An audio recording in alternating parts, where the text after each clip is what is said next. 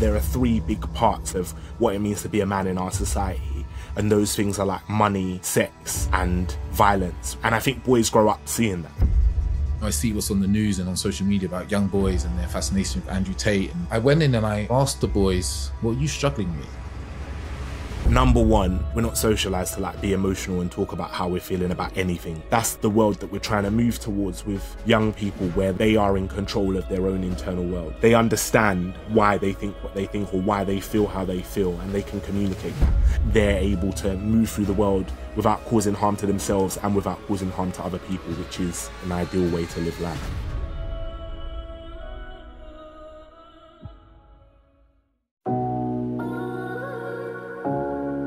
Welcome to the Authentic Man podcast. I am your host, David Chambers. This is a podcast for men who want more and less from life. More deep connection, more emotional intelligence, more self-awareness, and more great sex. And less heartache, less conflict, less overthinking, and less stress. Creating dating lives, sex lives, and relationships that are incredible and authentic. My deepest goal is that you, the listener, can take away what you hear in this podcast and apply it to your life, so that you can experience greater happiness, transformational growth, deeper relationships, and profound sexual intimacy. I believe that as men, we are capable of so much more depth than we are shown or led to believe. So join me as we get deep into this.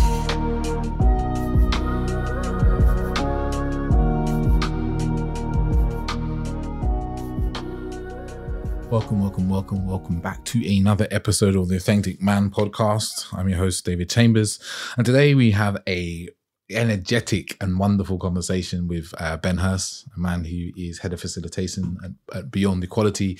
It's an organization that really is about talking about, gender equality, men's experiences and so forth. And as he talks about in the podcast, he goes into schools, goes into workplaces, universities and sports teams, talking about and creating spaces for men and boys to talk about whatever's important to them, actually, whether that's gender, whether that's masculinity, masculinities, as he prefers to, as he says, and really allowing men to explore these areas. And we really dive into that today, particularly talking about really exploring masculinities, the different masculinities, how we come to the ideas we have about masculinity, how we can start to unpack some of those, how we can have conversations with ourselves and also other people about that, how we can create spaces for men to explore that, how we can help young boys help boys become better men, without making them feel shamed and wrong and bad. We talk a lot about the struggles that young boys have and what's important to them as well.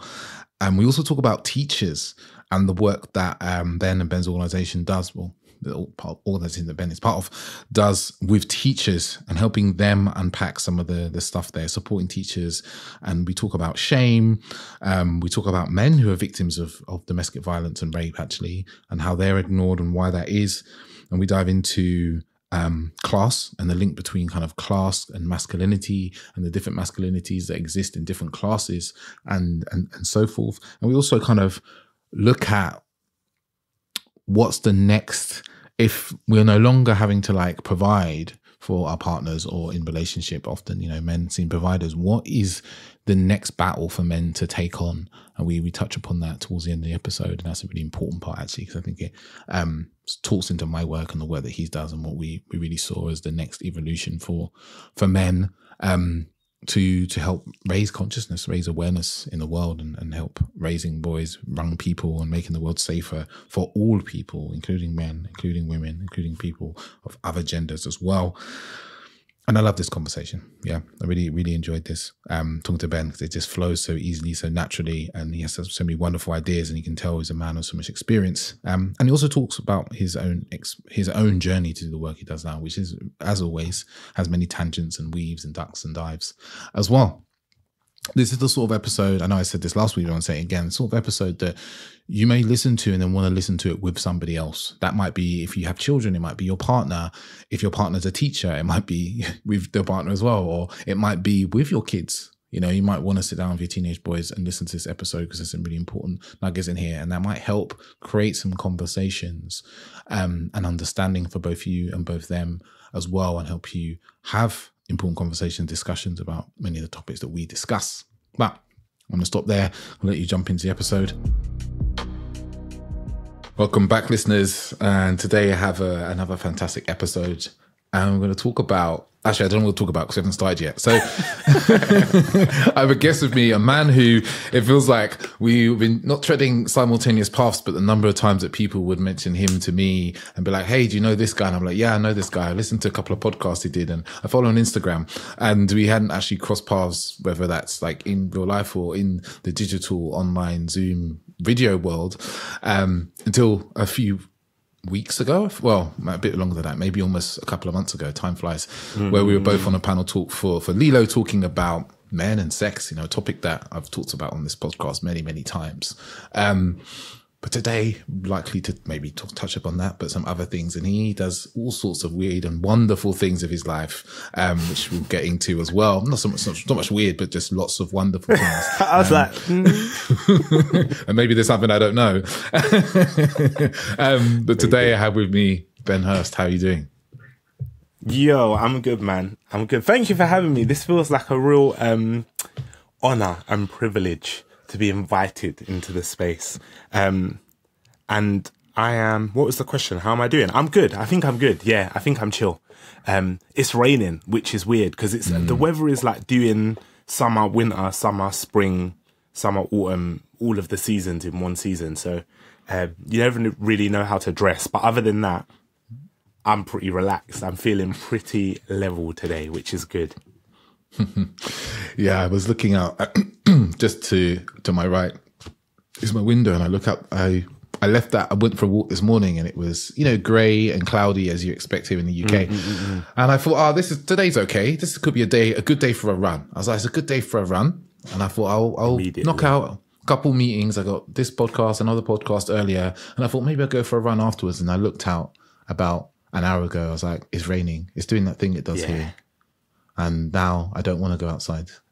Yeah, it's not running. This is not, I mean, unless it's hot, then it's nice maybe to run in the rain, but this is getting drenched weather. It's that thin rain as well.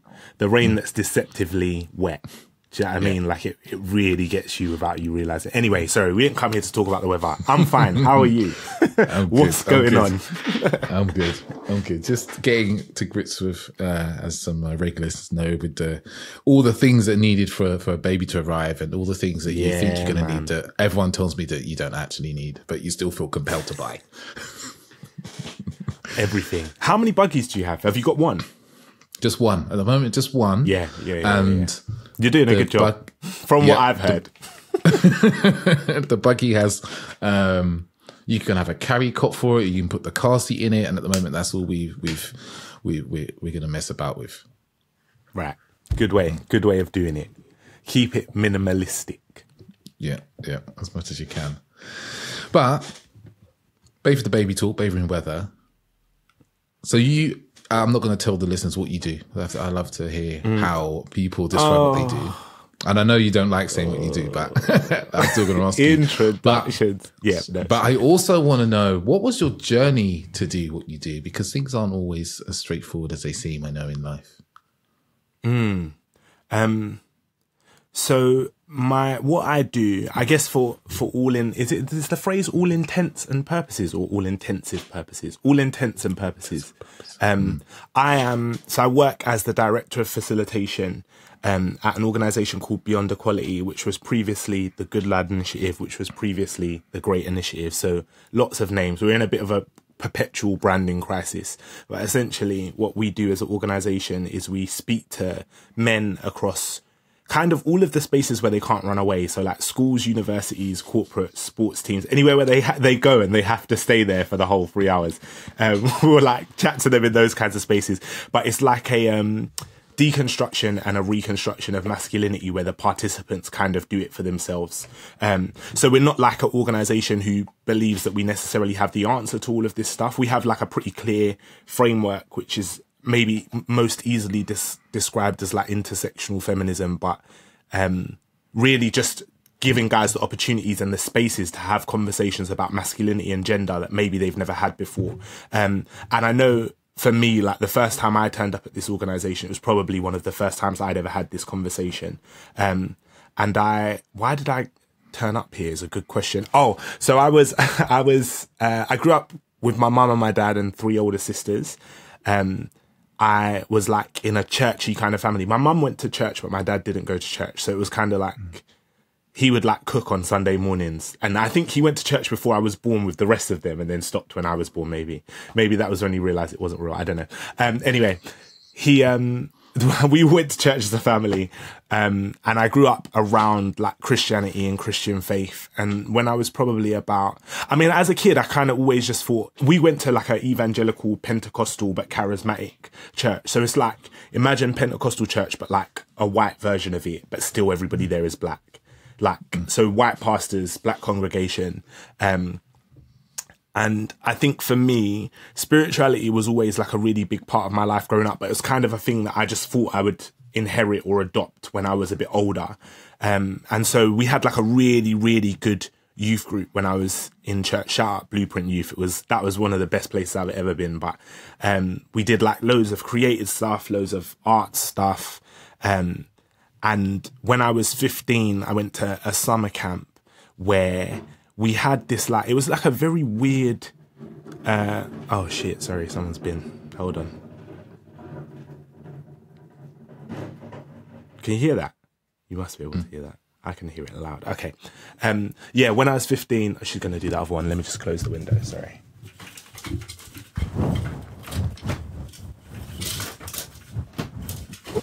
Better. So yeah, when I was 15, we went to this summer camp and it was a really weird spiritual experience where like I'd gone with all of my friends and it was chill. And then all of the like stuff that we grew up watching happen to our parents started happening in the room. And I think for lots of us, it was like a real moment where our faith kind of became our own faith. And we really started to take it seriously for ourselves. So it didn't feel like I was going to church because my mum was making me go to church. It was like I wanted to do that. And then I decided like really soon after that I wanted to go into like full-time ministry when I was an adult and like pastor and look after people in churches and all of that kind of stuff. And so I went and did a degree in, actually my first almost degree was in youth and community development, but I got like a year in and I was like, this is not the spice of life, man. I wasn't enjoying it. I knew I wanted to work with young people, but I just found it really boring. I don't think education ever really suited me as a young person. And then I dropped out. I went back and I went to a seminary and did a degree in theology. So I was like planning, studying, preparing to be a pastor. And then I got kicked out in my last year because I had sex, which you're not supposed to do if you're going to be a pastor, unless you're married, which I found out they take really seriously. So anybody who's trying to be a pastor, maybe don't do that unless you're married. But yeah, that was a pretty intense experience. And I remember coming home and like my mum didn't chat to me for a while and it was just weird, man. It was just a weird time. And actually I always talk about it in jest, but like on a serious level, I think that was probably the start of my own journey with like mental health. And I think especially like 10, 15 years ago, the language for mental health and like mental well-being wasn't around in the same way it is now. So it kind of just felt like I was probably then what I would now describe as depressed, but like nobody knew what depression was and nobody spoke about it. And so it was quite like, yeah, a weirdly isolating time. And then I got a job. So I got a job as a cover teacher. 2 of my sisters were teachers in secondary schools and they were like, you'll love it. You'll really enjoy it. Just do it. But I didn't want to study anymore. So I got a job as a cover teacher to kind of like feel it out. And I did that for 2 years until I started to absolutely hate kids, man. I couldn't, honestly. I don't know if you've ever taught or been a teacher or like worked in schools in that way, but the staff room is like a oppressive environment. and my sisters told me when I went in to like go in hard and it would be really easy. So I basically just acted like a psycho, like was like being just a weirdo, like not talking, being really stern, just not like relating to kids in the way that I like to relate to young people. And so I did that for a couple of years until I like really got bored. And then I realized it was time to move on. So I went to a charity. So at that time I was probably still grappling a bit with my faith, and like I think I'd been kicked out is strong, but like kind of moved away from church and started going to another church, and was trying to like figure all of that stuff out, and still wanted to hold like faith quite tightly. And so I got a job for a Christian relationships and sex education charity, which was like on paper the perfect job, because like I knew about sex because I'd had it, but also like I knew about Christianity because I'd studied it. And so like it kind of fit, and it was like going to schools and talking to young people about like RSE and like sex being best within committed faithful relationships, which I could get behind. But I just didn't vibe with the environment. Like my boss didn't really like me at the time, I don't think. I was probably an arsehole, I can't really remember, but my boss didn't vibe with me. And yeah, it wasn't the right place for me. So part of my job there was to develop a boys project about becoming a good man. And when I was applying for it, I was like, super easy. Like I know how to do this. I've been doing this for years, blah, blah, blah, blah. And I sat down on my first day, or maybe my third day after I'd like filled out all the forms and stuff. And I was like, oh yeah, this will be super easy. And then I realized like, what are we talking about? If you're talking about teaching boys to become good men, like what is a good man, first of all? And then secondly, how do you convince someone that they should be that? And so I think within the Christian framework still, I had like pretty set ideas around like gender and socialization and norms and what men were supposed to be like. And some of that really resonated with me. Some of it really didn't resonate with me at all. And then I started researching other people who'd done similar work. So there were loads of organisations across the UK that were speaking about like taking boys into the woods and teaching them to like chop down trees and lay bricks and build houses, which is all good stuff. But I grew up with sisters, and so I was playing with like hand-me-down Barbies and painting my nails and stuff. Do you know what I mean? It just wasn't, I was an artsy kid. So that just wasn't really my vibe. But I wasn't finding anything that really like resonate or hit home with me. And then I came across some like TED Talks. I think it was like Jackson Katz and Tony Porter who were talking about like ideas around the collective socialization of men and gender-based violence. And I was like, oh, that's interesting. And then I went on a training course, which was actually really cool. Like it was this course called Gender Reconciliation. And it was based on like a lot of the race reconciliation work that had happened in South Africa over the last however many years. And so they took those principles and applied them to like conversations around gender. And that was probably the first time I'd like sat in a room with other people and realized like the rabbit hole goes a lot deeper than I thought it did. And like really struggled to talk about what my experiences of masculinity had been, or like why I thought the things that I thought, or why other people thought the things that they thought. And that was like a really cool course. And then I found the Great Initiative, and I sent them an email and was like, oh, can you share resources? Like we can do a swap. And they were like, if you come to the training, you can have everything for free. So I turned up on my first day purely like to steal resources. I was just trying to get the stuff and go. But I think that for me was really the first time I'd been in a room that was just full of men.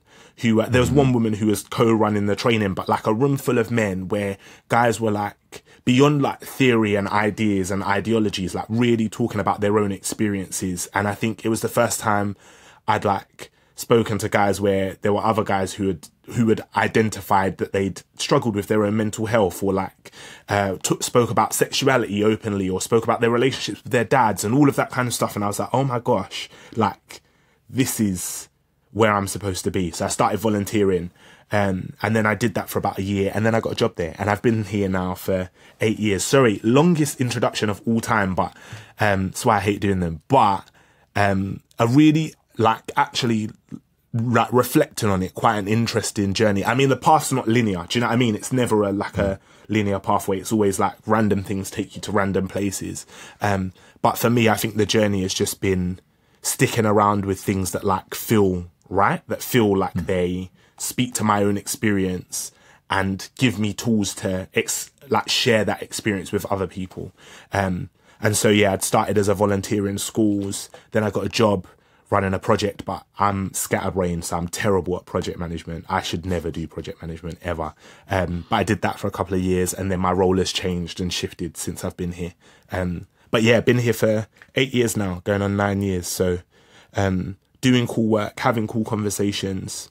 It's taken me to loads of different places. I've met loads of really interesting people. But mostly I think it's just, there is a, like I see the work we do as being like an entry point to this conversation. I think there's like loads beyond the conversations that we have as an organization, but I think it's like being really skilled in making sure that the first time men have this conversation, it's not like scary or intimidating or anxiety inducing or too much or like too confronting, but also like it's honest and it's real and it feels down to earth and it feels relatable. And there are things where you're like, oh yeah, that is my experience, or oh my gosh, I never thought about that before. So just trying to like craft and curate those spaces for guys to kind of connect and have those kinds of conversations. Spaces where men can, because what I've noticed around the topic of kind of masculinity and being a man, a lot of men want to avoid the conversation for numerous reasons. The ones that kind of come to me are they're afraid of, you know, it's going to paint them as bad. They're going to have to reveal these mistakes they've made. Someone's going to like tell them off. They're going to be shamed. They're going to be blamed for just being a man. So they kind of remove themselves away from it, or they won't go near it. And it sounds like from what you're saying here, the skill in these conversations and bringing men together is creating a space where it's like, actually, you can express what it's like to be you. And the people who say, hey, I feel that way, or I've had that experience, that allows for like an unfolding of men to kind of open up more and more and to explore topics that could be a little bit difficult to kind of digest and go through. But because the space feels safe for them to do so, they lean into that more and more. Yeah, man. I think, it's about that space for like, ultimately just reflection. Do you know what I mean? Just thinking.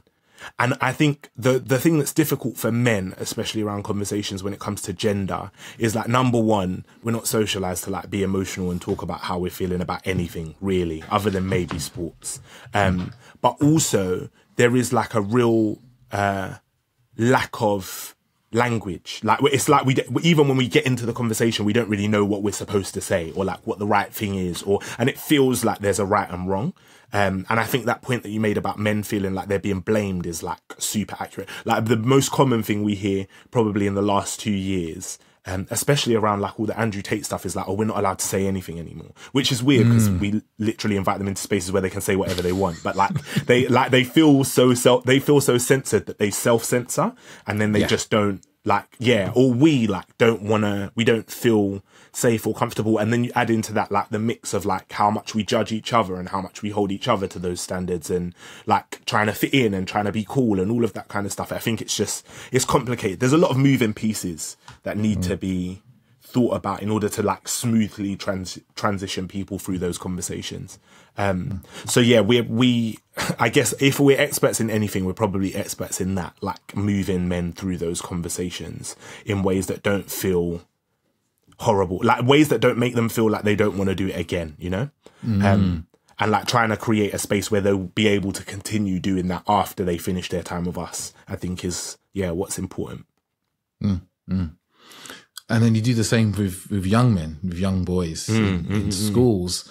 And I had a little experience with this. I spent some time in a couple of schools last summer, like going in and talking to young boys mainly, but sometimes I was in the sessions with young girls. And I see what I saw was my experiences. Like, first of all, before I went into the school, is like, I see what's on the news and on social media about young boys and their fascination with Andrew Tate and blah, blah, blah. And I went in and I kind of asked the boys, like, what's it like being you? What are you struggling with? And I found that really interesting because when I spoke to the teachers beforehand, that was something that I identified that no one really seemed to be. Everyone was saying what they are, what they're doing and what they like and what they need to do. So I wondered from your perspective and from your experience, what are young boys struggling with? I mean, probably the same shit that we were struggling with when we were young boys. Do you know what I mean? This is the thing that's interesting, is I don't think it changes. Honestly, I think it's always the same stuff. It's always like issues around identity, issues around violence, issues around sex and sexuality.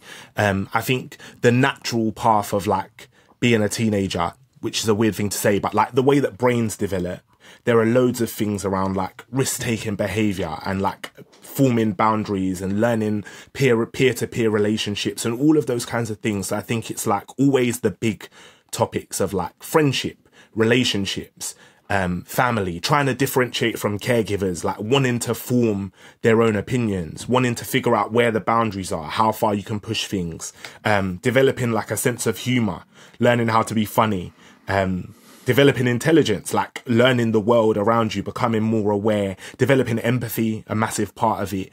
And I think the interesting thing is that when you ask them, they never like verbalize it in that way. They're not using those terms. Do you know what I mean? They're like, we want to know how to chat to girls, or like, we want to know like, why are there so many genders, or like blah, blah, blah. And it's always quite antagonistic, which is my favorite thing about young people. Like often, they're trying to like piss you off or like rattle your cage a little bit. But I do think that the part of that is just the way that their brains are developing. And there's also a beauty in it, because I think they're so honest and unfiltered, which is different. That's a big difference when you get to like talking to men. There's so many layers to unpack with adult men, whereas with boys, they kind of just give it to you all straight in the first 10 minutes because they think they're being hilarious. And then you're like, oh, that's so interesting. Why do you think that? Or where does that come from? But yeah, I think it's all of the relational stuff. And then I think the other thing we forget about young people, especially when we're working in schools, is that lots of these young people are dealing with like serious real life stuff. Do you know what I mean? Like, I think in my mind, when I think of young people, I'm always like, being young is like easy and it's chill. Whereas like loads of young people are dealing with like coming from domestic violence backgrounds, or dealing with like serious health or mental health issues, or dealing with like caring responsibilities, or there's a whole plethora of like other things that are kind of just beneath the surface, that like schools might know on their safeguarding sheets, but like nobody ever really talks about.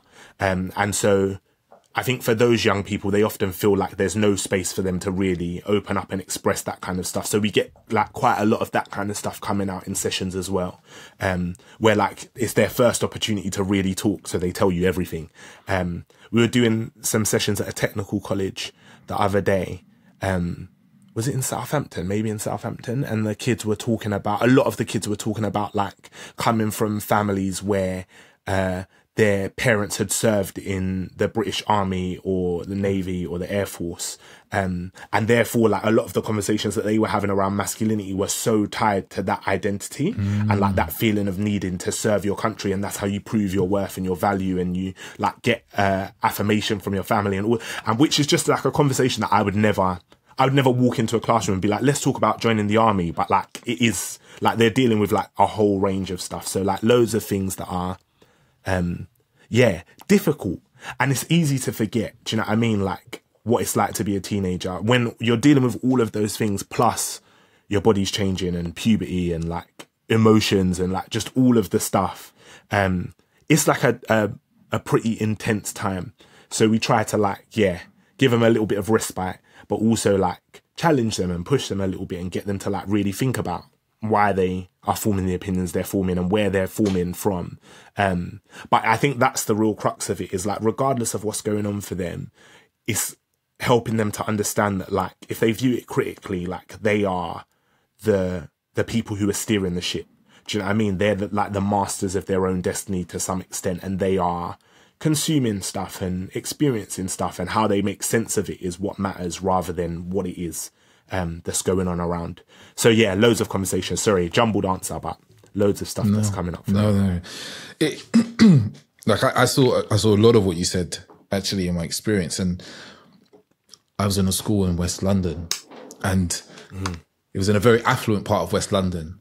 But then it had a real like mix up of people from different backgrounds, and it was really blew me because there was kids in there who were refugees. There was kids I met who both their parents had been killed in war, and they have been adopted over here, and you're I was there and I remember just standing in front of them. You see all of them. You're like, wow, this experience. I'm an adult. So, you know, the concept of trauma and wounding and all these things, I now have an understanding. You don't understand what's happened to you and how that's affecting you. Like the fact that your dad, you've never seen your dad because, you know, your dad died when you were 2-3 years old and you've never had a man who has been kind and compassionate to you, or you've come from poverty, you know, poverty being something I saw a lot of the kids, a lot of the boys especially grappling with.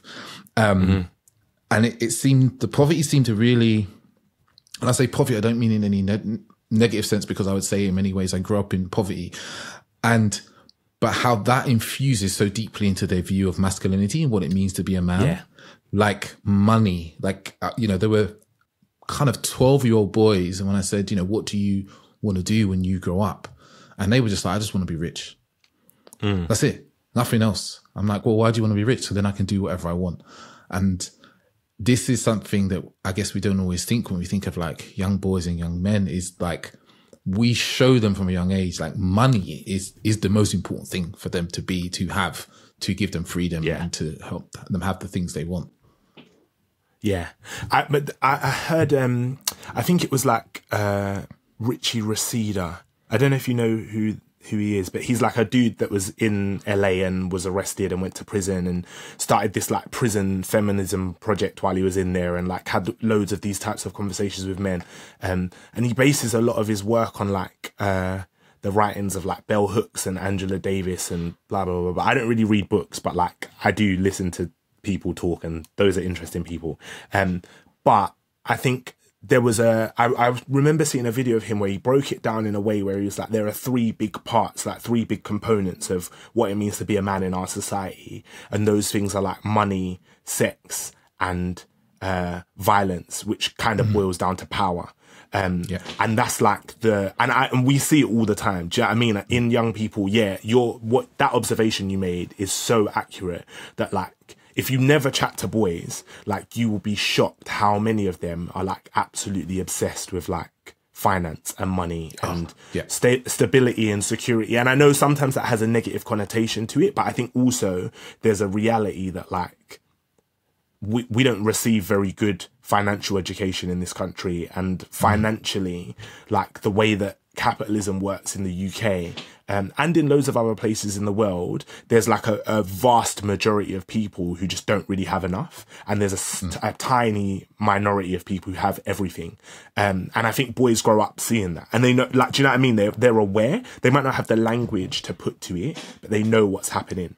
And so that becomes a big determining factor of like how they view or value their success or their failure as a man, and how they view other people around them. Which is tough. I mean, the whole thing, just like my overwhelming feeling, especially when I'm talking to boys, is just, it's a lot of pressure.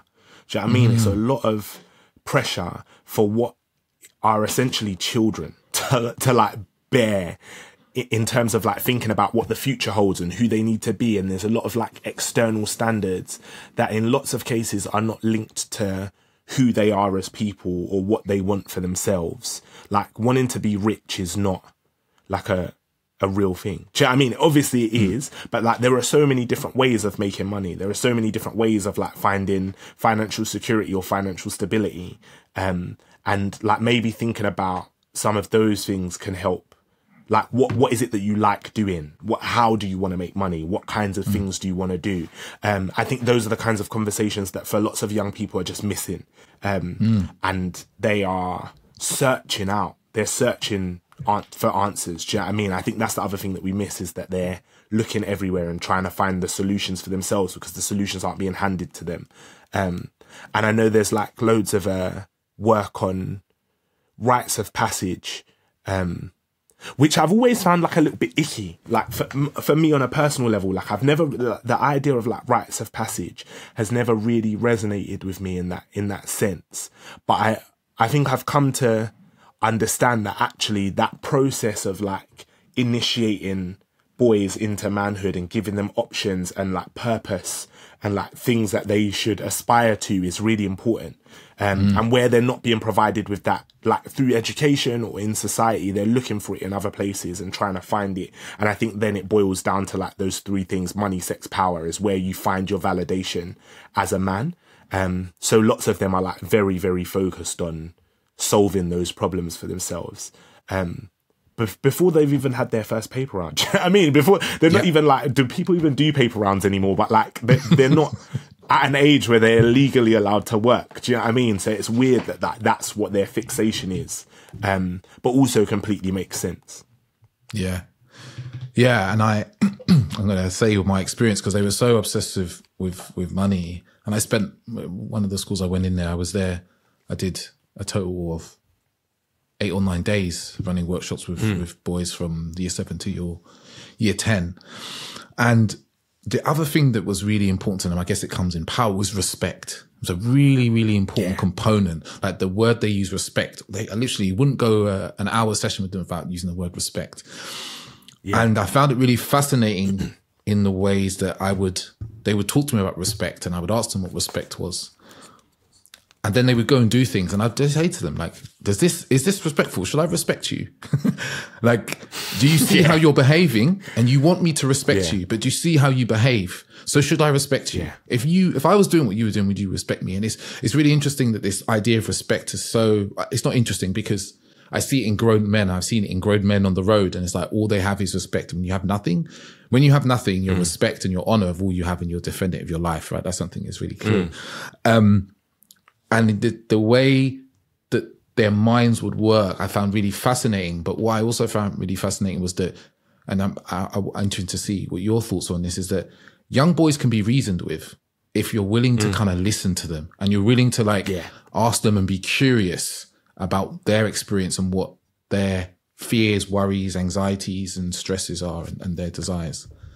100%. I think that the idea of like respect is another one of those areas where like the concepts of like respect and disrespect feel like places where we've not been given the language to articulate what it is that we mean. So those are the words that we've heard, and so those are the words that we use. When actually, like when we're talking about respect, I think especially for boys, like we have these conversations about like what in an ideal world, or like if we took a snapshot of your school, what would the archetype of a popular boy look like? And respect is a word that comes up a lot in there, right? But I think actually what they're really talking about is like somebody who's intimidating, somebody who's feared, somebody who no one will mess with, somebody who has status, somebody who gets what they want. And those are not those things are not intrinsically linked to the feeling of being respected or the feeling of giving respect, right? And even for myself, like it's not even just about boys, because I know like in therapy I spent like maybe 3 or 4 months like going through this cycle of like turning up to therapy and being like, I feel like I've been disrespected. And then when we drill down to what the feeling is, maybe the feeling is like humiliation or embarrassment or frustration or upset. And the only word I have to describe all of those things is just disrespect. So I think when you speak about like them being able to be reasoned with, I think actually for me, that's what the whole process of reasoning is. Do you know what I mean? Is like figuring out what the emotions are that sit beneath the words that we're using to describe them. So like when kids are saying, I just want to be respected, like what does that look like? What does that feel like for you? Like how would you know that you are being respected? All of those things. And like, can we cultivate that in this room with these other people? Or is there a way of like getting that? Is there a reason that you'd give that to some people and wouldn't give that to other people? All of those kinds of questions that just like help them to start processing, maybe in slightly different ways. And I think when you move them into that space, one of the things I noticed when I was working in education was that it's so punitive. Do you know what I mean? It's so like as a teacher, I remember I never had any training in like how to navigate when I feel disrespected by young people. So then the way that I would navigate feeling disrespected by young people was to disrespect them, like to take it even further. And ultimately I had power, so I could get away with doing whatever I wanted, and they didn't. So they would have to submit to whatever it was I was subjecting them to. But I remember like one time I was covering a drama lesson and I made this kid cry because I just kept asking like cutting questions. And it was horrible. Like in hindsight, like that was a really horrible thing to do as a grown adult to like a child. But I think actually like giving them the tools to think about like how they can get maybe some of the things that they want, but also why they want those things. Like, why do we want to be feared? Like, what does that give us? Well, it means that no one's going to trouble me, or no one's going to try and take my things, or no one's going to try and make me look stupid. And if that's the thing that is what really matters, like if the thing is that we don't want to be made to look stupid, maybe there's another way of like achieving that without having to be feared by everybody. Maybe instead of replicating that system that's so punitive, we can like create something different for ourselves. But I think it's all about like possibility. Do you know what I mean? And especially when it comes to that reasoning point, it's not about manipulating them into doing what we want them to do. It's more about like opening up the possibilities of what else can exist outside of the natural consequences of the behaviors that they're taking at the time. But I think I always feel sad for teachers, because I just think all of these things, like when I think about the ways that we work and the ways that we practice, the one thing that we're afforded is like time. And even though it's not a lot of time, like we have a 2-hour session where the objective is just to talk about this. So I'm not trying to teach them maths at the same time. Do you know what I mean? I'm not trying to teach them geography whilst having conversations about reasoning and thinking about why we do the things we do. So I think people are just stretched for time. And I know for a lot of parents as well, they feel that strain, like the tension of like trying to do the things that we know are the right ways to relate to people, the ways that we'd want to be related to, but also trying to keep someone safe and trying to get someone to bed on time and trying to get someone fed and doing, like, I'm watching my sister trying to do gentle parenting at the moment, and it is different. It's a different way of approaching a relationship with a child, but in lots of ways it's so healthy because they learn their own boundaries and they learn their own, like when they feel safe and when they don't feel safe and when they're hungry, and they can identify it and they can ask for things themselves rather than just being told the right ways to behave. And I think, yeah, in the same way, that's the world that we're trying to move towards with young people, where that like they are in control of their own internal worlds. Do you know what I mean? Like they understand why they think what they think, or why they feel how they feel, and they can communicate that. It doesn't mean that things always go the way they want them to go, but it does mean that like they're able to move through the world without causing harm to themselves and without causing harm to other people, which is, fingers crossed, an ideal way to live life, you know? Yeah. And it sounds like what you say there is like, it's teaching kids to be able to kind of critically think and think for themselves and make choices and decisions for themselves. And the only issue is that schooling and the way our schools are kind of structured in the UK, especially, is like really, like you said, the teachers, what they're there to do is to teach them this thing and tell them the thing that they're going through is right. And in your sessions, it's like there's a lot of exploration of ideas and thoughts and how we've come to these thoughts and how we could think differently and how we could act differently. But then teachers who are teaching the regular curriculum, it's really, this is what you need to know, this is what you need to learn, and this is how we do it. There's this almost kind of rubbing up of generations. Like there's a new generation of teaching that we're seeing, and education, where if we teach children to advocate for themselves, understand how they feel, their own desires and their own wants, and be able to express that, then they'll be powerful individuals in their lives, and they will, as you say, do less harm to themselves and others. But then we've got this schooling system, which is basically like, you need to think like this and you need to do these things and memorize these times tables. And they just kind of like rub up against each other. And I, when I went back into school last year and saw this, I was like, oh my God, these teachers are so up against it to actually, I wouldn't call it teach, because it's like educate kids in life, but they don't have any time or space because they've got this curriculum that needs to be taught. Yeah. And there's also like a massive assumption that they've done that education themselves.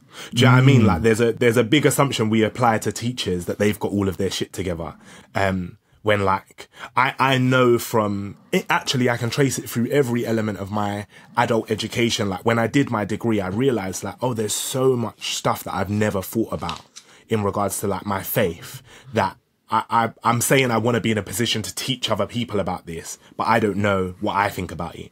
Or when I was teaching sex ed, like the expectation is that I'm going to be like a really great role model and tell kids all of these answers and teach them about consent, but nobody ever taught me about consent. Do you know what I mean? Like, I don't remember learning all of this stuff. I didn't know the information. I had to train, like really train and like learn statistics and facts and figures. And there's so much stuff. And I think the same with like masculinity and gender and like ways of being and mental well-being and all of those kinds of things. There's so much that we aspire to like fix in the next generation without ever having fixed in ourselves. And fix is like a weird way of talking about it, but like I remember when I started doing this work, the thing that made me stay was that we didn't jump straight into how to fix boys. The conversation wasn't like, oh, here's how you go into school and convince boys to be good men. The conversation was like, oh, what was your experience of masculinity? Like, what did you learn from your dad about being a man?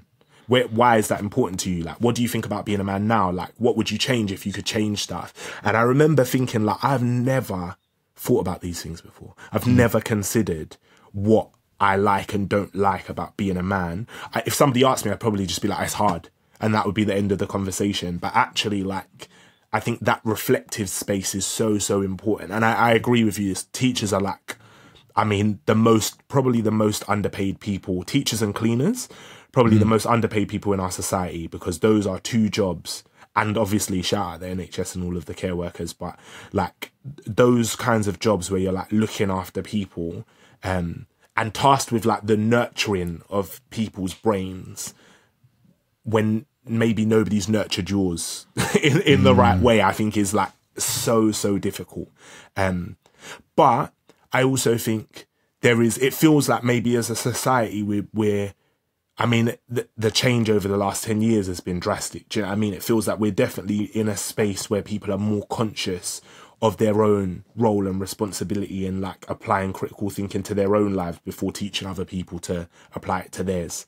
And so hopefully we carry on moving in that way. And I always think like it's really interesting the kind of work that like I see you and other guys doing when it comes to like men's wellness retreats and like all of like these kinds of spaces where we like bring guys in and allow them to like express their emotions and feel all the feelings and like tap into like deep somatic work. Like I've always been like quite anti that kind of stuff because it's always felt like weird and uncontrollable. But I also think there's a level there that's like super important to reach as guys, where it's like we are in tune with like how we're feeling and what's going on and why things are the way that we are. Because once you know that stuff, it doesn't even fix everything for you. Do you know what I mean? But once you know it, you can at least see why things are happening and you're not like a slave to like all of the things that have just happened in the past, which I think is important. So like, yeah, giving kids spaces to kind of start doing that work for themselves, but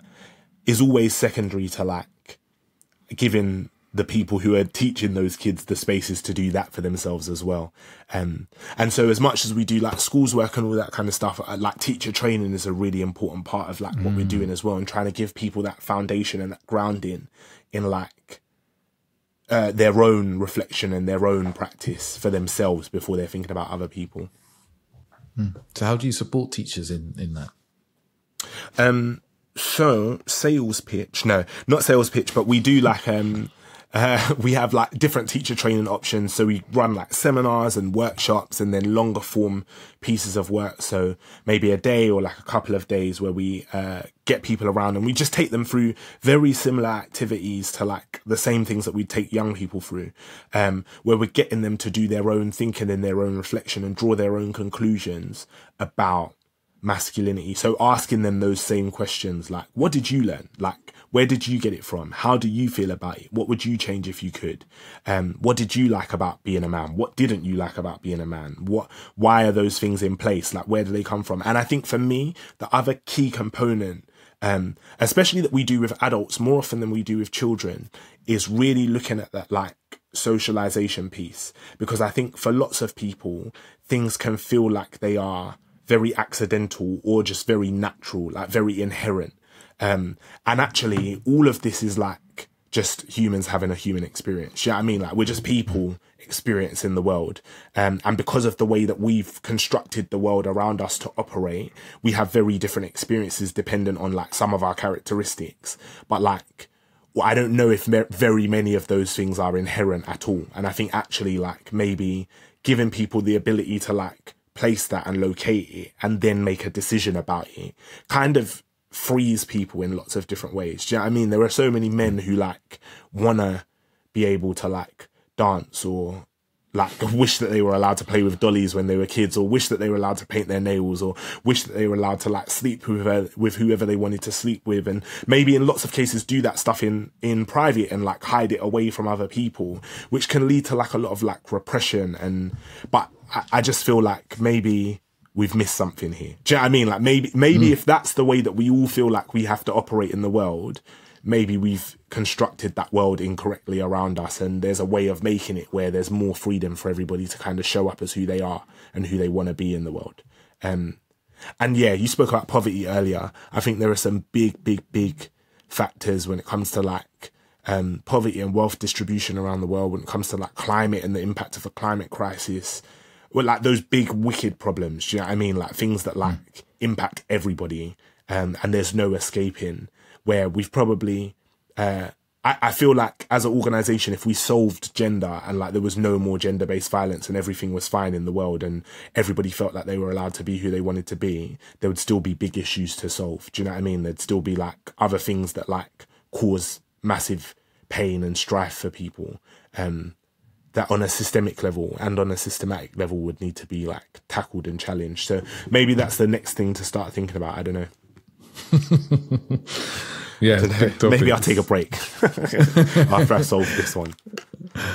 Because it sounds like when you're talking about teachers is, as you said, guiding them to do their own work, but also in there, it sounds like you're helping them unearth their own shame as well that's existed for themselves around, you know, masculinity and their ideas and so forth. And, but also then looking at what we often see as the way it is, the way the world is, the way people are, and starting to see that, oh, these aren't just the way it is. These are things that are like taught down silently and quietly, and actually going, oh, look, you can put a circle around that almost and go, look, this is how boys are and men are taught to be, but we don't have to be that way. Would that be a fair assessment? Yeah, that's a perfect assessment. And I think it is that. Like there's a Tony Porter in his TED talk, which has like been one of the seminal works of my life. I mean, I didn't do it, but like one of the most impactful things I've ever seen, I think, like speaks about the idea of the man box. Yeah. Which like, where, so all of the things that we have to do in society to be considered as a man. And in there's things like a certain dominance over women. There's things like not crying or expressing emotion, like being straight, being a protector, being a provider, so on and so forth. And there's loads of things in there like that are not inherently bad. Do you know what I mean? Like there's loads of parts of like what society says a man should be that are like, if you vibe with that, that's all good. Do you know what I mean? Like that's completely chill. And maybe you do want to be the provider. Maybe you're a really motivated person who wants to go out and like make money and build things and like create spaces and like do all of those things that you view as important. Maybe you want to be a bodybuilder and be tough and athletic and strong. But there are also loads of guys who like some of those things don't resonate with. And I think that's the first part of a complicated problem, is that like masculinity is so prescriptive, even in the bits that are not harmful, that it just causes problems for people. Do you know what I mean? It just means that like we're instantly from like our earliest years grading people on a standard of like how much of a man they really are, or like you're a real man and you're not. Or like I'm seeing at the moment, like with all of the stuff that's going on with Diddy. There's loads of like people, social commentators talking about like real men don't do X and Y and Z. And then like, or not even real men don't, but like he's not a man, he's a boy, because only boys do X and Y and Z and men wouldn't do those things. And I kind of like, my feeling is always that, well, he is a man because being a man is just about being an adult boy, right? Like it's not inherently worthy of celebration or like a good thing. It's just a process of development. But like maybe he's not a very good one. Maybe he's not a good person. Do you know what I mean? Or maybe he's made some mistakes, or maybe he's done something really bad in that element. But actually, I think there's another part of that, which is that there are some components of that socialization of men which are inherently negative. So like the ways that we're taught to view and see women and want to dominate them and want to be in control and want to have power, I think maybe there's not enough analysis of like why those things exist in the ways that they do exist. And generally, when you lead people to like those kinds of conversations, they reach good conclusions by themselves. Do you know what I mean? Like most people want to self-actualize. Most people want to consider themselves and be considered as good people. Most people don't want to cause harm to people around them. Most people want to help people around them, want to build communities, all of those kinds of things. But I think it's just, there's a bit of cognitive dissonance between how maybe some of those expectations of what it means to be a man don't really match up with those ideals of like who we want to be in the world and how we want to, like the legacies we want to leave behind us. So I think, yeah, a lot of it is having that. I mean, it's a complicated conversation, you know, but like also not that complicated. And generally, most people want to have it. So like leading teachers to those kinds of conversations before we expect them to start being able to have them really well with young people without replicating any of the problems that they may have experienced in their own lives. Yeah. Yeah. And that bit that you said about the cognitive dissonance, it's like I worked in software development for a number of years. So it's like conflicting programming, right? We've got this programming, like I want to be a good human being. I want to be kind and compassionate and so forth. But I've also got this kind of like hidden programming I'm not aware of I need to always be in charge. I need to always be dominating. I can never be weak. Don't let anyone disrespect me, you know, all these things. And under the hood, there's like this conflict. And yeah, often when people will speak, they'll say, oh yeah, I'm a good person. I do these things. And there's these like under the hood values that are causing behaviors that they're almost not fully aware of. Like, you know, I've done this with men before where you talk about the subtle things that they do. I remember being in a particular company years ago and I was managing someone, but I wasn't managing this person. I was talking about someone else. And I was like, do you realize that you have this habit of talking over people whenever they start speaking? You don't listen. And he was like, I hadn't realized. He's like, I just get really excited. I was like, I get you get really excited and that's really great. But do you realize that when you do that, other people don't talk, and the people who are less likely to talk are people who are used to that happening to them. So they just shrink back. Yeah. People like you will battle for the time. And it's these sorts of behaviors that sometimes as men or people in general, right, that we don't realize that it's even happening. It's just like this under the hood behavior that's programmed into us or we've absorbed from the outside world that plays out, that does harm to ourselves and also to other people, but completely unconsciously. Yeah. And I think that is often the case, especially when we're in workplaces, like something we come across a lot, that there are loads of guys who don't see themselves as part of the problem. Do you know what I mean? And I think like there was years ago, there was the men are trash hashtag on Twitter, and like all of those conversations around like, oh, men just shit and like we hate men and everybody hates men. And I think there was obviously it was like stupid, but like I also think there was like an element of truth there that like lots of the behaviors that we as men have been socialized into performing cause harm and we don't even realize because it's not our experience. Like we're not causing harm to ourselves or to other men. We're causing harm to other people. And in lots of cases, we're also causing harm to other men, but we're also taught to like get up and brush it off. So like that violence point from before, right? Like the idea of like one of the things that guys say all the time, like young guys say in workshops, is that boys will have a fight and then get over it quick, whereas girls will like argue and be bitchy and catty for like years. And that's why boys are better than girls. When actually, like, I'm always like, but doesn't it make more sense that if you have an issue with someone, you talk through it and work out what the issue was and try and seek resolution rather than just punch each other and then after you've punched each other, one person wins and one person loses. The person who's the strongest is the person that's right, but like maybe they're not. And I always find like those kinds of dynamics very strange that like have existed for a really long time, for really long periods of time. So like that same idea of like, men being taught that like they need to be louder, they need to be stronger, they need to be dominant, they need to be the leaders. Well, we are going to be the people in team meetings who are dominant then, and we are going to be the people in team meetings who are like the loudest and always steal other people's ideas. And we're not doing it because we're being horrible. We're not doing it because we want to cause harm to other people. We're just doing it because that's the way we've been taught to navigate through the world. But I also think that there is that's probably the uncomfortable bit of the conversation, right? There's a level of accountability that we have to take as people who have been socialized in that way to decide whether that's the way, once we're aware of it, is that the way we want to continue to be and to live, right? And I can understand, like, I remember the first time I'd had this conversation. I remember being in training, and I think the question was something like, it's a nice thing to tell someone that they're beautiful or sexy or stunning. That was the kind of question, right? And I was like, yeah.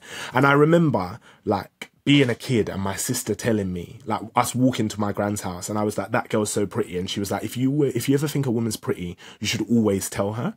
And so I remember, like, growing up, like, with that message being affirmed by a woman, and being taught by a woman. It wasn't even taught by a man. It was like, that's the right way to behave as a man. That's a nice thing to do. People will always be flattered and they'll always take it well.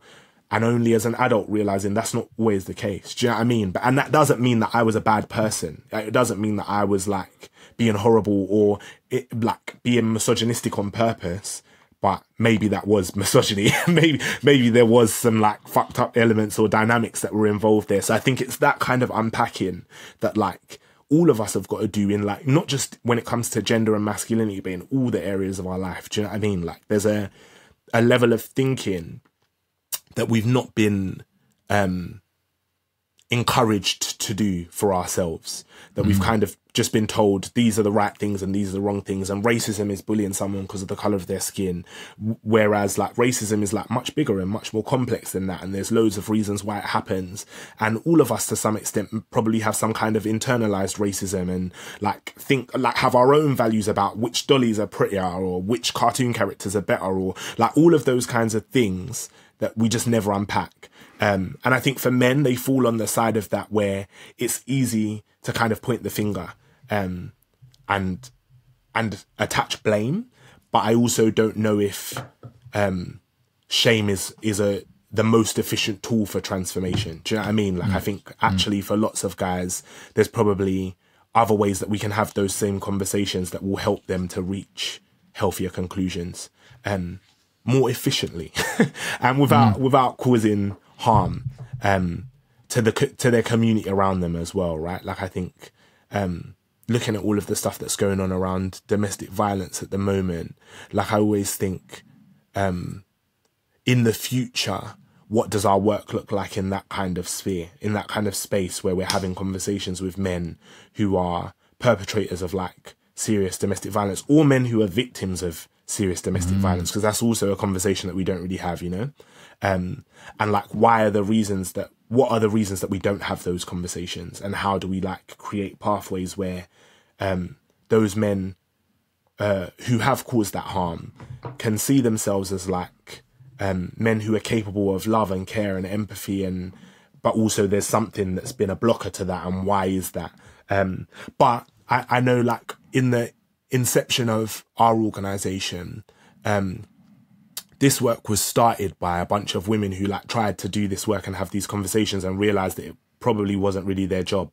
Like, that actually maybe, like, this was just long, and, like, there's a lot of harm, there's a lot of, like, bullshit that comes up in the conversations, there's a lot of, like, ignorance and belligerence that gets put across, and actually maybe this work is something that men need to take in their own, like, take responsibility for. And, like, how do we have, as men, how do we have these conversations with the other men in our communities? How do we challenge our friends? How do we challenge our brothers? How do we challenge our dads? How do we challenge our sons to be better, healthier versions of themselves, for themselves and for other people, rather than, like, always leaving that conversation to women to do, leaving that conversation to the people who experience the majority of the harm, you know? Sorry, I don't even know if I'm making sense anymore, but interesting conversation. Lots of thoughts. Yeah, and, you know, you touched on there, like, men who are victims of domestic violence, and I think of, like, as much as there's this masculinity that's, like, do harm and cause harm, the flip side of it also is that when men are the victims of harm, there's a silence from them, but also to a certain degree, societally, we don't see them as victims. Like, I'm thinking of the woman who raped two of her students, and every newspaper and everywhere I saw it was like, woman has sex with students. And I was like, wow, woman has sex with students, really? Because like, if that was a man, it would be like, he'd be branded as a monster. Whereas it's almost like she's just off on some jolly, you know, she's a bit of a horny woman. Yeah. And there's this, and then there's also like male victims of domestic violence. And I've seen some of the statistics, and it's actually much higher than we would ever assume. And also men who are a victim of rape, for instance, as well, and so forth. There's this kind of double-edged thing where it's like we're advocating a lot for like focusing on the men who are doing harm. But do you think that, and this is a leading question, do you think that we are kind of ignoring the men who are the victims of harm as well because of the same kind of masculinity, traditional masculinity ideas we hold and like deeper levels of society? Yeah, 100%. I mean, it's the most vicious double-edged sword, the most brutal double-edged sword, probably in existence. Where like, for lots of men, we grow up with these expectations that we would do harm, and that's seen as normal. So we're almost expected to cause harm to people, and no one's surprised when we do. But also, when we experience harm, we're not allowed to ask for help because that's not part of being a man. And we're not allowed to be upset because that's not part of being a man. And we're not allowed to express weakness or pain because that means that you become a victim again. And so like, there's so many like layers. And I think there's also like a very different version of this that exists for like women, and other versions of it that exist for people of other genders that like is not necessarily our work in the same way. Where like often when we go into classrooms, boys will be like, well, so what about toxic femininity? And I always think like, why do you care? Like, obviously I know why they care, but like, I get it. And I do think toxic femininity is a thing in the same way that masculinity can become corrupted and toxic. Obviously femininity can become corrupted and toxic. And I think if we swapped it, but the power dynamic stayed the same so that men were feminine and women were masculine, we'd see that like all of those characteristics like being caring and being nurturing and being kind and being gentle can quite easily become like manipulation and coercive control and like a whole range of other things. But like the reality is that like for us as men, like the outcomes are in the gutter. Do you know what I mean? Like in terms of like our own mental health, our well-being, like poverty, homelessness, the whole range of issues that we kind of like don't speak about, and then we get really upset that nobody speaks about them. Like also, do you know what I mean? Because I think lots of men are also experiencing these things.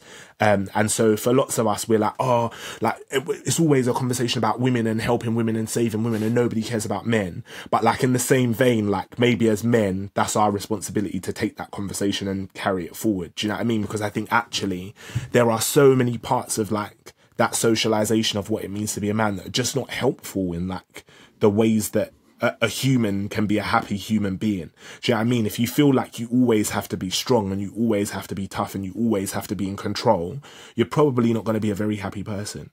Like I know that people who work jobs where that's required of them are very drained by their work. And so I imagine for men who live their lives in that way, for men who live their lives where they always have to be in control and they always have to protect and they always have to provide and they can never share any of those responsibilities with community or partners around them, like that's draining, bro. That's like tiring. And I think it means that you don't get the opportunity to ask for help. So for men, I think actually like and in my own experience, like actually it takes a lot of bravery to be the person that like asks for support and asks for help. Because often, even the first couple of times you do it, other people around you don't even know how to handle it. Do you know what I mean? So like when I don't know if you saw Baby Reindeer. Did you watch that? I haven't seen it yet. My partner watched the whole thing and told me about it.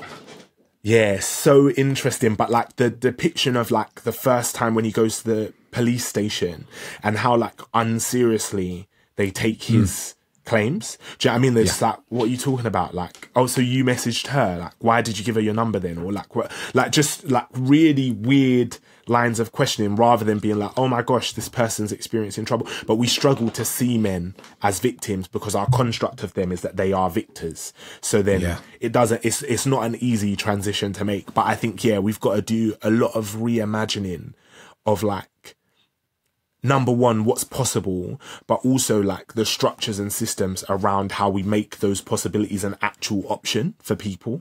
And like, rather than it just being like, well, now being a man is about being emotionally vulnerable and being like, now if you're not emotionally literate, now you're not a good man. Like, rather than like just flipping it on its head, like, also how do we support men into those ways of being, because men aren't socialized to be supported. We're not socialized to like want support or want help. So it's a whole spider's web of like complicated things. But I do think the only way through is through, you know, like the only way to get to the other side is to like actually walk through it and like unpack all of it and like think about every element of it and why it's the way it is and whether we like it and how we change it for ourselves. And then we get to like, on the other side of that, build communities where we're able to do those things and express those things in ways that are healthy and ways that are like rewarded rather than like stigmatized. And I think we've seen that over the last decade with like the mental health conversation, right? Like, where we've seen the change in like services that are available and like men's willingness to take up those services and like policies. And like, I think actually that kind of cultural change happens on so many different levels. So as an organization, like, I know for us, we see ourselves functioning like really strongly on that education and exploration level. And then there's other work that has to be done on a policy level. And there's other work that has to be done on institutional levels. And like, there's other places where we have to, like in media and entertainment, we have to start telling new stories about what it means to be a man. And we have to start writing new fairy tales about like, that we read, bedtime stories that we read to the kids. Do you know what I mean? About that show different versions of masculinity. Otherwise, we're going to be stuck here for a really long time. And the place that we're stuck is like just not number one, like not a healthy place for us as men. Like, it's a place where we're more likely to be the people that end our own lives rather than any other threat that exists outside of us. But it's also a place that means that everybody around us is less safe as well. And we don't know how to protect against those kinds of things. Last thing, I heard a really interesting thing around rites of passage when I was doing some work with the Man Cave in Australia. And he was talking about this idea that when it comes to rites of passage, he was talking about the Maasai, and he was saying the rite of passage for the Maasai used to be to go out into the wilderness and like kill a lion, and a group of them would go out and they had to bring back the body or the head of a lion to say, we've done it, we're men, we can protect the village from lions. But as time has gone on, that rite of passage has changed to now their rite of passage is protecting a lion from a poacher. Because the threat has changed. And I think for us as men, we're maybe a little bit slow on the uptake that the threat has changed. Do you know what I mean? So we think we're still living in a world where the threat is that we can't be the provider, but women can provide. So like, lots of women are able and in positions to provide for themselves. So maybe that's not the primary concern. Maybe now the primary concern for us is like how we label and identify and deal with mental health issues, or mental well-being, or express or share emotion. Because if the leading killer for men is suicide, then maybe the leading threat is not that we need to be dominant over other men. Maybe it's we need to learn how to control our internal worlds, or like navigate our internal worlds in ways that are more healthy for us and help us to like stave off that kind of threat. And I think actually it's like those kind of reimaginings that like put us in good stead. Do you know what I mean? Leave us in a position where we can kind of grab the bull by the horns and tackle. Because I think it doesn't have to be that like we throw the baby out with the bathwater and like the whole of masculinity is trash and we need to just get rid of it. But actually it's like, how do we reimagine this thing in a way that like works for all of us in the world that we actually live in today? But that's really powerful though, to look at the shift of threat.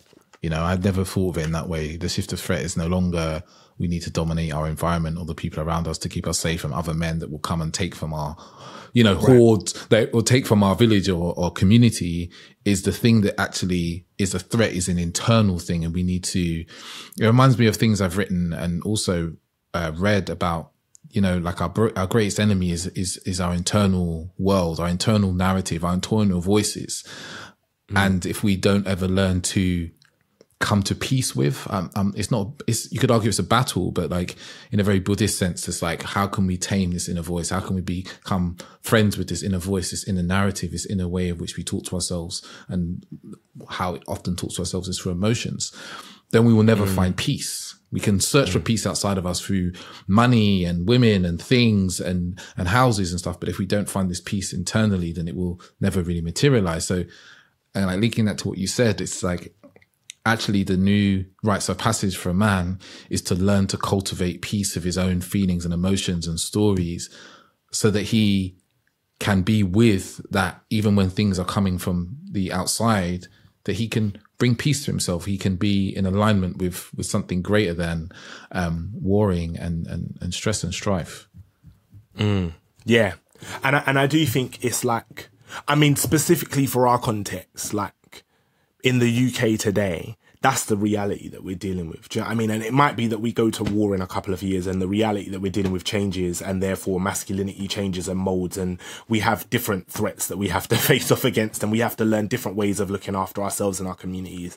But I do think, like right now today, that internal world, and I think even the language we use around, like I think I said taking the bull by the horns, which is like such an aggressive imagery. Do you know what I mean? Whereas actually that language of like coming to peace with our internal worlds is like, or finding peace inside of ourselves is actually like a beautiful way of describing it, because that's what it actually is. Do you know what I mean? It doesn't always have to be a fight or a battle or overcoming or like or challenge and like war. Sometimes it's just learning to relax, like learning to like be okay and like communicate when you're not okay, and that's healthy and that's good. But I think the other issue, the other like battle we're gonna have, the other issue we're gonna have over the next couple of years is like how we market that to men at large. Do you know what I mean? I think that's the other thing, is like for lots of men, these ideas and these images are not images or ideas that resonate with them. And they feel diametrically opposed to who they've been taught they need to be, or who they feel they need to be in order to like navigate and survive the world. But I do think, yeah, there's a lot of conversation. Like I think I always feel like we never really talk about class and like how masculinities have been defined by class in such strong ways, and like a working class, a working man's masculinity is so physical and so like aggressive and so dominant, and whereas like an upper class man's masculinity is so distinguished and gentlemanly and like educated and put together. And I always think that that's like a weird dichotomy that we never really look into. And actually, like when people have more resources, the things that they have, like the options that they have, are like more towards that like self-actualization and more towards that like finding peace and being okay and like being able to like have status and rapport. Whereas when they don't have that security, like it's a lot more about fighting and staying alive and all of those kinds of things. And so I think it's, yeah, how do we meet men where they are with these messages? Like, I think sometimes one of the things I learned early on is like, I can't just walk into every room and say the exact same thing, because everybody relates to it very differently. Do you know what I mean? And then you realize it's not even about what I say. It's about how I allow them to express what's going on for them. But I remember doing some work with some groundskeepers in Folkestone, and them talking about like that same narrative that you were talking about around peace, like them talking about fishing as like the place where they're able to connect with themselves and able to connect with the guys around them, and like able to like relax and let go of like all of the stress that they're feeling. And they weren't using that language, but like that importance for those guys of like still having a space and still having a way of like disconnecting from like all of the expectations that are placed on them, and just a place where they can like think and meditate and like be calm and be at peace is so important. So like, how do we create those spaces, or give men the ability to create those spaces for themselves, I think is really important. Yeah, that's a really important piece there. You say about us finding individually, where do we find peace? Where do we have, where do we find contentment? Because I imagine the men who are up the social ladder in the upper classes have much more options to do that. You know, they have much more ways in their life where they find peace. Whereas if you start to move down the social ladder, you may find that the men of the lower rungs, that like what brings them peace might not be that healthy for them in the longer term, potentially sometimes, or that they don't have anywhere to have any ways to create peace for themselves. Yeah, and the same as food, right? Like when you look at what foods are available to people based on their geographic location and class, it's no coincidence that like the poorest people are getting the worst food and the richest people have options, all of the options they could possibly imagine, and sometimes maybe even a chef who will cook it for them. So I think like actually viewing this in that same way of thinking like how do we broaden people's options? But I think that that's not just like, that's where this work moves beyond just a conversation. Do you know what I mean? Like I think actually that's about building infrastructure and providing people with new opportunities and new spaces. And like when we think about like the climate crisis, what does just transition look like in terms of careers? Like in countries where men still are the breadwinners and the economy relies on those men going to work, and now maybe they don't need to go to work in those same ways, or the work that they were once doing is no longer viable because we've moved away from mining, or we've moved, like all of those kinds of conversations. Like how do we transition those men through in a way where they get to choose for themselves and they still have dignity and options? I think, yeah, super important. This is a bit of a tangent, but super important. Yeah, I thought, you know, it's a good place maybe to come to an end. And I imagine that the listeners are excited to where they can hear more from you. How can they bring your organization into their organization or their workplace or to their school? Like how do people find out more, hear more from you, work with you? So if you want to find out more, you can hit us up at www.beyondequality.org. I think across socials, we're beyond_equality, across everything. And just drop us a line, man. Shoot us a message, shoot us an email. We've got a bunch of brochures for like workplaces, schools, universities, sports teams, all of that kind of stuff. So if there's anything that you've heard that interests you, or there's like a group of guys that you think you want to work with, or you want us to work with, or really need some work, or any of that kind of stuff, please do get in contact. And if you want to find me specifically, you can get me at The Real Ben Hurst across all socials again. And yeah, same thing. Shoot me a message, drop me a line, and we can chat. But no, there's no buts. That's it. Just drop me a line. Yeah, contact us anytime. We're more than happy to chat. Yeah.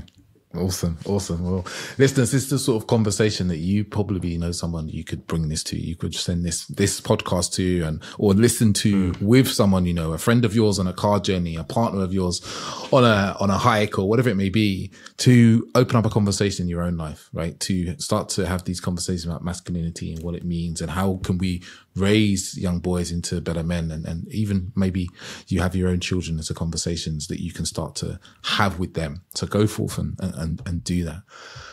But I think that's it from us. I almost lost a word for some reason. But yeah, I'll let you wrap up. We're going to wrap up, and all that's left for me to say is, you know, ciao, and have a wonderful day. I want to say a big thank you for listening. You know, it's people like yourself that really help get the podcast out into the world. You know, especially if you're often sharing the episodes and the podcast with people that you feel just could do with listening, right? Can see a different way of being a man, maybe a different way of having dating lives and intimacy and relationships. So I want to say a big thank you. And if maybe after listening to this episode, you think, oh, there's someone actually who could really do with this, please share it with them. You know, share the love. I'm really, really grateful. And if, you know, you want to get in contact with me for any questions, or you want to talk about coaching or any working together, feel free to reach out to me on Instagram at theauthenticman_, or you can email me hello@theauthenticman.net. Thank you very much.